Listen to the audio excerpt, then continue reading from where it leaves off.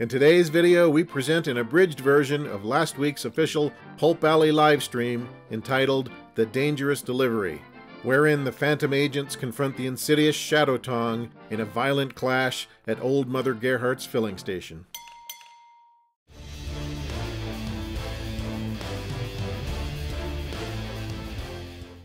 Well, hi folks, this is Lee from SkirmishWarGames.com. Welcome to the channel.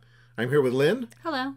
And this past Sunday, we just recently participated in our first remote live stream, a game of Pulp Alley 2nd Edition, hosted by game designer Dave Phipps over on the official Pulp Alley YouTube channel. So that was a great deal of fun, and if you can, we highly recommend that you check it out. Check out the full 90-minute live stream, which is a scenario entitled The Dangerous Delivery. And you can see that on Dave's channel to get the full cinematic gameplay experience. But just for fun and with Dave's blessing, we're presenting the abridged version of that battle report here today. Call it the snack size version or the highlight reel, if you will. But either way, it should give you a good synopsis of the shocking events leading up to and during the now infamous massacre at the Gerhart filling station. And it was a bloody mess. It was a bloody mess. There was kung fu fighting and bullets flying and dogs biting and, yeah, even a tiger showed up. So as you may know, Pulp Alley 2nd Edition is a tabletop skirmish game that reenacts the hard-boiled, two-fisted adventures of pulp genre type heroes in the style of Doc Savage, The Shadow, Dick Tracy, Buck Rogers, Zorro, and countless others. So in today's scenario, Lynn and I are playing the Phantom Agents, which is a league of heroic adventurers consisting of the pistol-packing Phantom Ace, he's the leader, and his two plucky sidekicks, Gage and Roswell.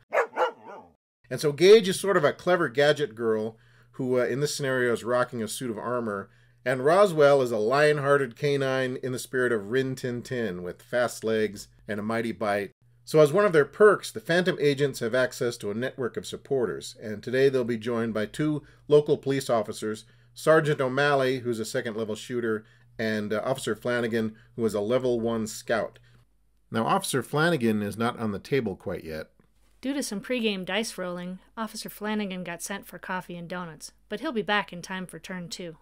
And so Phantom Ace and Company are attempting to thwart Dr. Fang and his infamous Shadow Tong. So apparently Gerhart's filling station here is actually the front for an international smuggling operation. And so Dr. Fang and his cadre of hatchetmen are trying to escape off the board with as many packages, aka objectives, as possible, while the Phantom Agents are trying to stop them by any means they can. So if you look on the board, you can see there's two unclaimed objectives, one in the pig pen and one in the truck bed, and those are marked by yellow dots. And Dr. Fang's group actually has 3 of them. I think Dr. Fang has a minor objective, Okie Joe has a minor objective, and Ying Ying, who is a shapeshifter who can turn into a tiger, she is carrying the major objective, presumably in a backpack, so that when she turns into a tiger, she'll still be able to hold on to it. But in tiger form, she can't pick up objectives, but she can still run with what she has. So among the members of the Shadow Tong, I believe only Dr. Fang, Okie Joe, and Yin Ying can carry objectives. The rest of the guys are kind of lowly goons, and so they can't pick up and carry objectives, but they can still cause a lot of mischief. And I presume their plan is going to be to try to mob the members of the Phantom Agents, since we are outnumbered. Okay, Lynn, I think that covers the basics. Let's see how the action unfolds as we enter turn 1 of the Dangerous Delivery in today's game of Pulp Alley 2nd Edition. And Lynn, is Roswell ready to bite some smugglers? Yes, he is. Yeah, Roswell, even though he's a dog and he can't pick up objectives or things like that, he's pretty useful because he's fast, he can move 16 inches, and he has a powerful bite. His bite is our most powerful brawl weapon. So, going to bite some smuggler ankles. Yes. Okay, here we are, turn 1 of 6 turns in the Dangerous Delivery, and each league has drawn 3 fortune cards, which may come into play, depending on circumstances. And if you notice down in the lower left corner, there's some blue tape, and that is the escape zone for Dr. Fang and the Shadow Tong. So if they can get any of the objectives across that blue line, then that'll be victory points for them. The Phantom Agents won the initiative roll, which means we have the status of director, and so we can dictate which league has to activate a character until all characters are activated for that turn. Director status can change throughout the game when certain characters have a victory in combat or other conditions take place. But for now, we are the director, and so we are going to direct Dr. Fang's cadre to move a character because we want to see what he does and then respond to that. So the villainous Dr. Fang is an unearthly character, which means he's somewhat resistant to attack, but it also makes him slow. So his max movement in a turn is 6 inches, unless he's rushing an enemy, in which case he can move 12. So Dave selects Dr. Fang as his first character to activate, and he moves Dr. Fang about 6 inches toward the back of this truck, giving him some cover and still moving him toward the direction of the exit point. Next, we ask Dave to activate another character, and he chooses Cutter, who is a level 2 character, which means he's a little more dangerous than the level 1 followers. And Cutter is going to run 12 inches up to the back of that shed. We respond by having Sergeant O'Malley run about 7 inches toward the corner of the dilapidated storage shed, which will give him some cover, and also hopefully line of sight on Dr. Fang. And he does get line of sight toward Dr. Fang, but since Dr. Fang is unearthly, O'Malley can't use his shoot skill, so he gets just a single D6 to try to shoot Dr. Fang with his service revolver. So O'Malley scores 1 success, but Dr. Fang easily dodges it because he's pretty spry for an old villain. Since we don't want members of the Shadow Tong to rush the end zone, since we don't have that many characters, we decide to move Phantom Ace up behind Sergeant O'Malley to provide some much-needed fire support. Drawing his twin U.S. Army Colt 45s, Phantom Ace blazes away at the villainous Dr. Fang.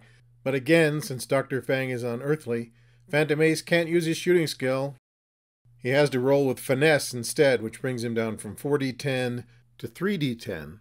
He scores just a single success, and unfortunately, Dr. Fang easily dodges. Since the Phantom agents only have Gage and Roswell left to activate, we decide to hold them in reserve and ask Dave to activate some of his characters instead. He chooses Ping, who runs up behind the shed and stands next to Cutter. He's immediately followed by fellow hatchetmen Wang and Lu, which means that Dr. Fang now has 4 supporters ready to back him up as he shuffles toward the exit zone. On the opposite side of the street, Dave still has 3 characters to activate. That's Chen, Oki Joe, and Yin Ying. Chen is just a level 1 follower, so he cannot pick up or carry objectives. Oki Joe, however, and Yin Ying can carry objectives. In fact, they're each carrying one already, but they might want to pick up some more. But at any rate, we've asked Dave to activate his characters, and he is going to do so. Perhaps eyeing a decisive victory, Yin Ying runs 12 inches toward the pickup truck, which just happens to have a minor objective in the bed, so perhaps she's going to try to pick that up. Oki Joe, a level 2 ally of Dr. Fang's, also runs up to the pickup. Now, he's currently carrying a minor objective, but that wouldn't stop him from getting into the pickup bed and trying to get that other objective if he so desired. And finally, Chen, a level 1 follower who cannot pick up or carry objectives, is also going to run up to the pickup, presumably to ready himself in case he needs to become a human shield and protect Oki Joe and Yin Ying. So there they are, well positioned to try to nab that minor objective from the pickup truck and or run around the back of the filling station and try to get to the exit point. Now that all the Shadow Tong have activated, it's time to let Gage and Roswell have a turn.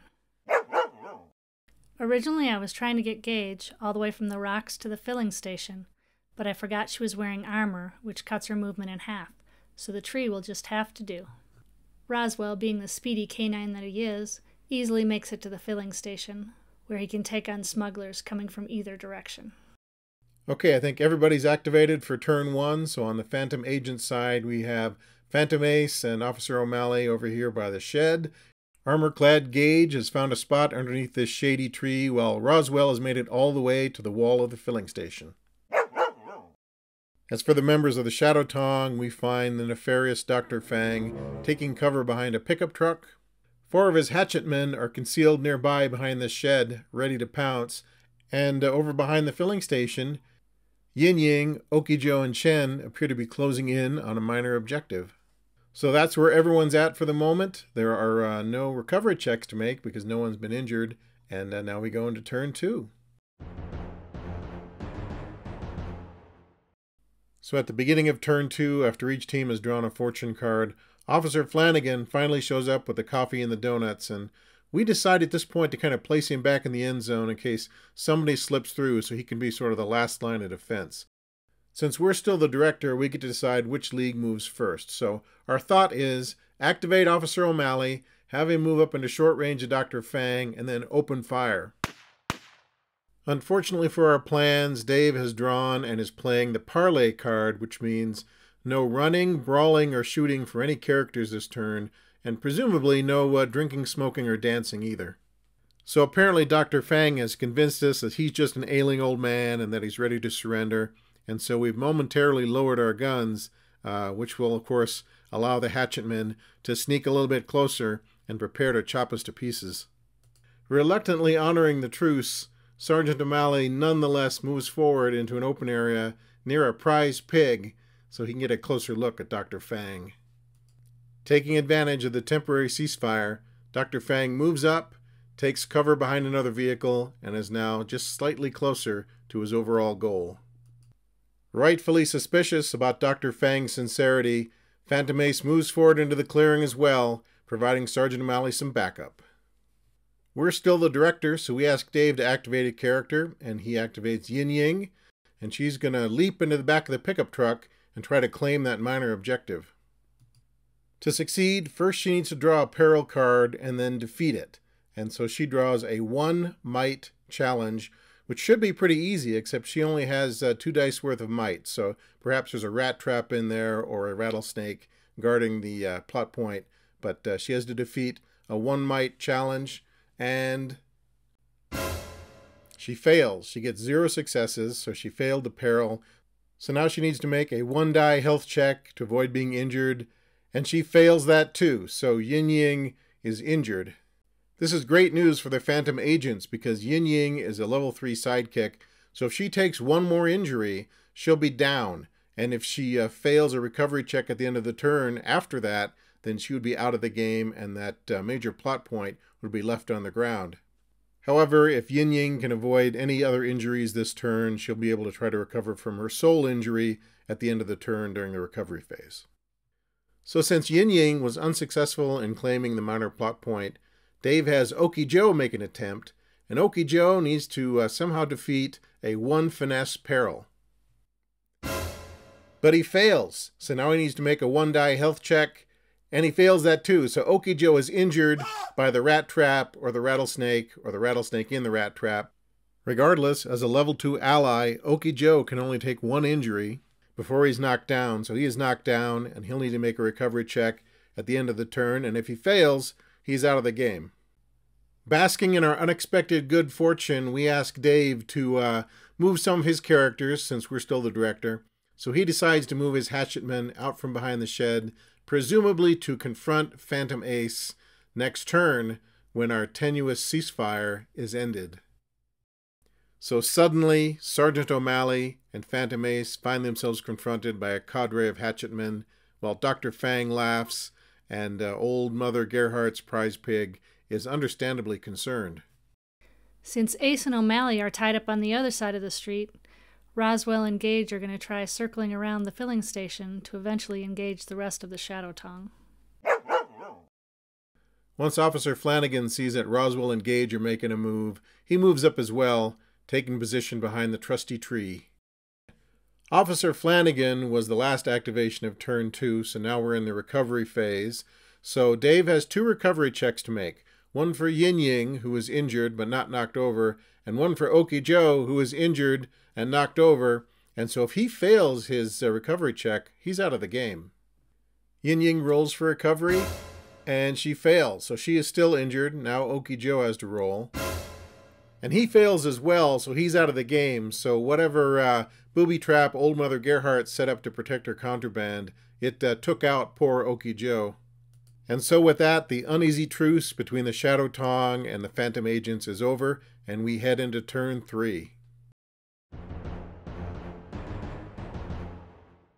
So at the start of turn 3, both teams draw a fortune card, and it looks like we're about to find out what happens when you bring hatchets to a gunfight.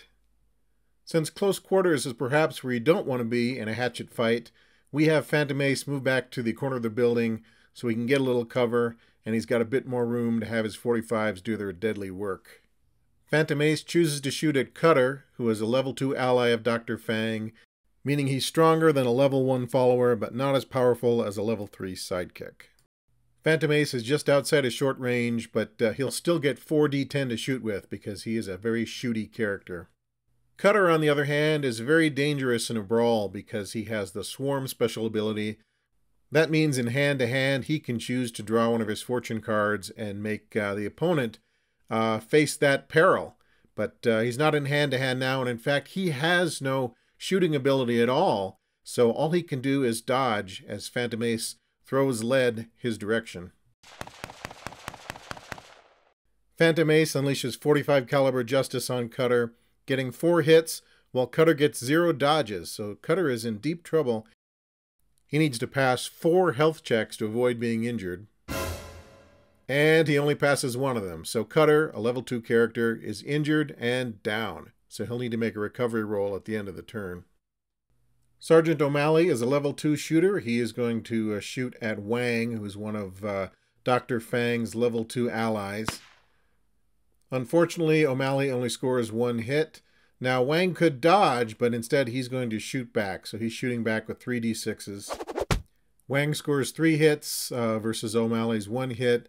O'Malley chooses not to block any of those hits, so O'Malley will need to make 3 health checks, and Wang will need to make 1. O'Malley fails one of the health checks, so he's injured, and as a level 2 character, that means he's knocked over. And then Wang makes his health check, so he's fine. So he took a hit, but he's still standing.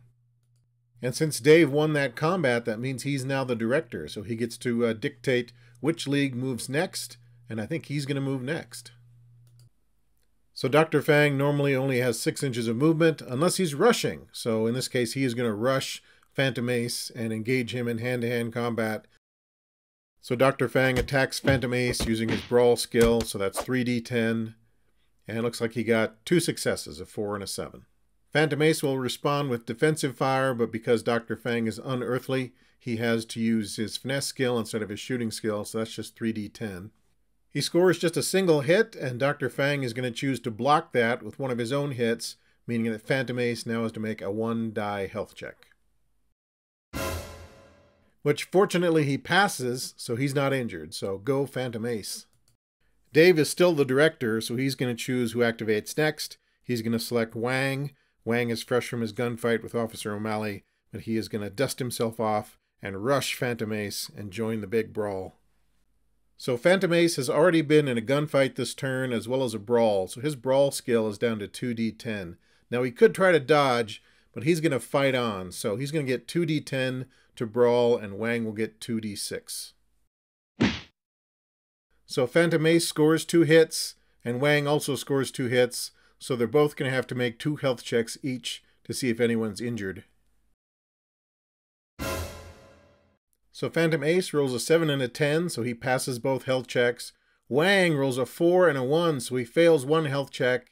Wang tumbles to the ground, and because we were successful in combat, we regain the directorship.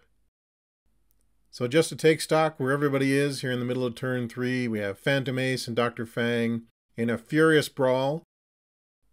Sergeant O'Malley and Cutter are both injured and on the ground, while another hatchetman, I think that might be Lou, stands nearby. Yin Ying is standing next to not 1, but 2 minor objectives that she could pick up, but she is injured and she's already carrying the major objective, so she may have to decide what she wants to do. And Chen is right there standing on some boxes next to her, acting as a bodyguard. And then we also have Ping, Gage, and Roswell, as well as Officer Flanagan. And who knows what they'll do here in the bottom half of turn 3. So let's find out. Roswell would really like to run around the filling station and brawl with Yin Ying, since she's holding the major plot point. However, Chen is in the way. So unfortunately for Chen, he's going to get introduced to Roswell's mighty bite. Roswell is biting with 5d8, and Chen is doing defensive fire with 3d6. They each score 1 hit. Roswell could elect to block. Instead, he's going to let the hit go through, so they'll both need to roll a health check. Chen and Roswell both fail their health checks. Roswell takes an injury, and Chen is removed from the board in a flurry of teeth. Yeah, poor Chen was just a level 1 follower, so he gets no chance for a recovery check. He is just gone. Okay, we only have 2 characters left to activate in turn 3, so that is Gage and Officer Flanagan, and Officer Flanagan is a level 1 scout. So even though Officer Flanagan is not very resilient, we're going to send him around the back of the filling station in case Roswell needs some help. So Officer Flanagan is going to move that way. Feeling that Flanagan and Roswell have things well in hand, Gage decides to go around the front of the filling station and see how Ace is holding up. As Gage rounds the corner, she sees one of Fang's hatchetmen standing in the street. It looks like Ping. Gage pulls her trusty 3/4-inch wrench from her belt and chucks it at Ping. Ping fires back with his hatchet. Both characters have a 2d6 shooting attack. Gage scores 2 hits with her wrench, while Ping misses completely with his hatchet. After the wrench bounces off of Ping's skull, he has to make 2 health checks. He misses both and is removed from the game. So I believe that's all the activations for the Phantom Agents. So now Dave is going to activate Lou, one of his 2nd level allies, and Lou is going to rush over and join the big brawl with Phantom Ace. So Phantom Ace had managed to knock down Chen in the last exchange, but now Lou rushes in to take his place. So Phantom Ace has already been in 3 fights this turn. He shot once, he brawled twice, and so now he's down to just 1d10 if he wants to brawl. His dodge skill is only 2d8, but that looks like that's going to be the best option for him. We decide to play our sidestep card, giving Phantom Ace an additional dodge die, and at the same time, Dave plays the sucker punch card, which brings Lou's brawl up to 4d6. So Lou got 2 successes to start with. He is going to use his brute special ability and his league's short range perk to re-roll the other dice. That gives him 1 more success for a total of 3 successes. Phantom Ace dodges with 3d8. He successfully dodges twice, so 1 hit goes through, which means he'll have to make a 1-die health check. Which he passes, so Phantom Ace avoids injury once again. He must have sewn some Kevlar into his flight jacket. Since the Shadow Tong is rapidly running out of henchmen, bold action is required. So Yin Ying abandons the 2 minor plot points in the truck bed, moves to the front of the filling station, and transforms into her tiger form, a giant cat named Shadow. Furious fighting in turn 3 has left the filling station grounds littered with injured men and a couple of injured beasts. So let's see who recovers and who succumbs to their wounds during the recovery phase. The first check is for Roswell, the courageous canine, and he fails his recovery check, so he is still wounded. Next up is Shadow the tiger, and she recovers, so Yin Ying's tiger form recovers from its injury, so she is now uninjured. Cutter, the level 2 hatchet man, was literally riddled with bullets at the beginning of turn 3, so let's see if he recovers. And he does not. Too many bullet holes to the chest, so Cutter is removed from play. Next up is Officer O'Malley, who was knocked down by a thrown hatchet. And he recovers, so O'Malley is back on his feet and ready to join the fight. Next up is Wang, who was knocked down by Phantom Ace. And Wang recovers, so he's back on his feet. So now Phantom Ace is brawling with 3 members of the Shadow Tong all by himself. So I believe that's the end of turn 3, and so now we head into turn 4. So at the start of turn 4, each team draws a fortune card, and the Phantom Agents still enjoy director status, so we're going to be able to choose which league activates first. So far, Dr. Fang has lost 4 of his hatchetmen. They've been brought down by Rat Trap, Wrench, Dogbite, and Gunfire, so his forces are dwindling. Left on the table, we have Dr. Fang and 2 hatchetmen, and they are currently in a brawl with Phantom Ace. Sergeant O'Malley has recovered from his hatchet wound, so he's drawn his service pistol, and he's going to get back in the fray. Gage is surveying the situation to see which way she should go. Her decision will probably be influenced by Shadow the tiger, who is emerging from the filling station. And then we have Roswell back by the pickup truck, and Officer Flanagan, who's apparently hanging out back enjoying his coffee and donuts. For our first activation, we're going to ask the newly recovered Sergeant O'Malley to move 6 inches toward the tiger and then try to bring it down with his trusty .38 service revolver. He's shooting with 3d6 and the tiger is dodging with 4d8. Sergeant O'Malley scores 3 hits, so good shooting, Sergeant. And the tiger only dodges 2, so Shadow needs to make 2 health checks. Shadow makes both of her health checks, so she's not injured. Right about now, Sergeant O'Malley is wishing he hadn't left the Tommy gun back in the squad car. Fortunately for Sergeant O'Malley, he does have a friend nearby. If you remember, the last time we saw Gage, she was behind the pickup, lobbing a wrench at Ping, so she's actually in position to shoot the tiger. So Gage is going to move up to the edge of the pickup truck to get within short range. She's going to use a 3d6 attack. Shadow's going to dodge with a 4d8. Gage scores 3 successes, but unfortunately Shadow dodges them all, so that is one wily tiger. Hearing all the commotion from the other side of the building, Officer Flanagan drops his bear claw and races forward, and he takes a shot at the tiger, so he's going to be shooting with 2d6 versus her 4d8 dodge. Officer Flanagan takes aim and fires, scores 1 success, which the tiger easily dodges. Despite our best efforts, all attempts to contain the tiger have failed. Phantom Ace is locked in combat, so the only member of the team free to move is Roswell. Roswell could try to bite the tiger, but sensing that Phantom Ace is in trouble, he bolts out into the street instead. Having dodged a literal hail of gunfire, Shadow the Tiger sees her opening and bounds toward the exit zone. She moves a full 16 inches with the major objective and takes cover in a nearby boulder field. On the opposite side of the street, Dr. Fang and 2 hatchetmen attempt to take down Phantom Ace. Wang attacks with 3d6 while Phantom Ace dodges with 2d8. Phantom Ace dodges both attacks, but Wang gets to re-roll 1 die because of his brute ability. And that misses as well, so Phantom Ace successfully dodged the first hatchetman. Because Phantom Ace successfully dodged, he's able to withdraw 1 inch, which takes him out of base-to-base contact with all 3 members of the Shadow Tong.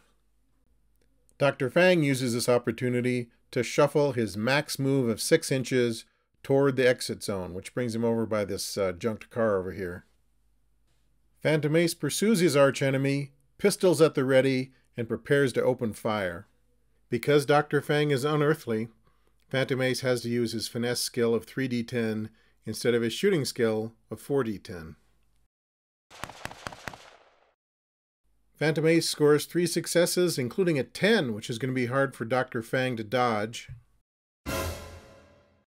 Dr. Fang does manage to dodge 2 hits, but he still needs to make a 1-die health check, which he fails, so he's going to use his cover to roll again, and he fails that too. So Dr. Fang is injured. Whether it's self-preservation, a dedication to the mission, or perhaps a little bit of both, Lou decides he's going to move a full 12 inches. He is going to run toward the rocks and the major objective and the tiger Shadow, leaving Wang to wonder, hey, where did everybody go? So that's all the activations for turn 4. Now we go to the recovery phase, and we're going to start with Roswell. And unfortunately, he doesn't recover, so we're going to have to give Roswell some first aid and a squeaky toy when this is all over. Next up is Dr. Fang. We'll see if he can recover from his bullet wound. And he does. So apparently he is a tough old bird, and he just shrugs off the 45 caliber slug. So that is the end of turn 4. Half of the Shadow Tong have been eliminated, but Dr. Fang and Shadow are very close to reaching the exit. So let's see what happens in turn 5.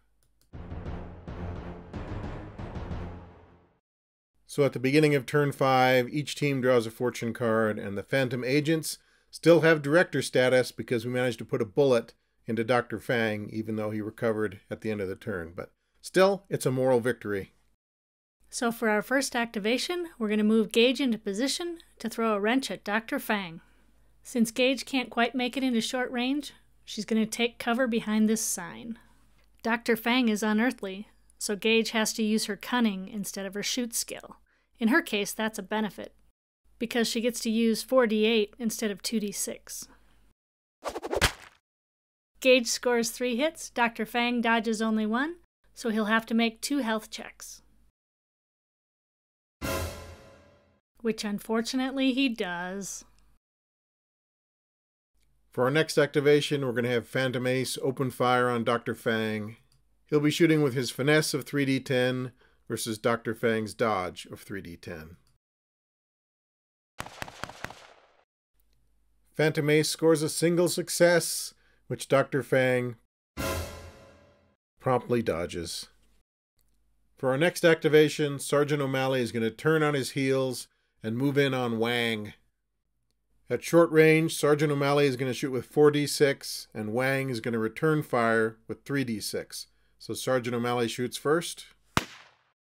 O'Malley gets 3 successes, and now Wang throws a hatchet in return. Wang gets 2 successes. O'Malley could choose to block one with one of his own successes, but decides not to, so O'Malley will take 2 health checks, and Wang will take 3. Wang fails his health check and tumbles to the ground. O'Malley fails his health check and also falls, so it was a sacrifice play. Hearing the gunfire, Officer Flanagan finally gets off his butt and runs to the front of the filling station, but by that time, most of the enemies have been dispatched. So for our final activation, Roswell runs over to Dr. Fang and attempts to bite his leg. Unfortunately, since Dr. Fang is unearthly, Roswell is going to have to use his cunning, which is only 2d6. Roswell does manage 1 success, but Dr. Fang easily dodges. So that's the end of our activations for turn 5, which means the Shadow Tong now gets to move all of their people.